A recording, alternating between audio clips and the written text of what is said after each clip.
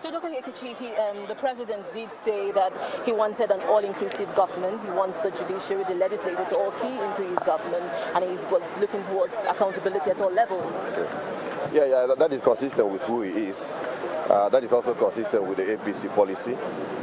Government of inclusion, not government of exclusion. After all, he has become the president not of members of APC, not of members of those who voted for him.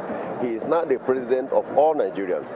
And for you to succeed in this responsibility, you need the cooperation of every Nigerian, including those who were hitherto in opposition, who may differ in tongues, who may differ in tribes, who may also differ in a political lineage, but we have one common objective.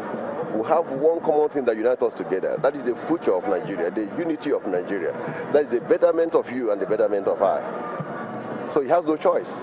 Now, President Buhari is coming at a time when Nigeria is being saddled with huge economic problems, trying to define, what is going to happen in the petroleum sector. And he said these tasks they might be difficult, but they're not daunting. Yeah, they're not daunting. And like we say, a journey of 1,000 kilometers starts with taking up one step. That one step has been taken today, and just not an ordinary step, it's a bold step that has been taken today. And for a man who has been tested and who has been tried before, I think we should trust him. He has seen it all, and for him to have come back to become the president of the Republic of Nigeria, the motive and objective that he had told Nigerians, he is not afraid. That's what I'm trying to say. And if you look at Nigeria, Nigeria is endowed with enormous resources. No amount of problems we have in Nigeria is such that should pull us down.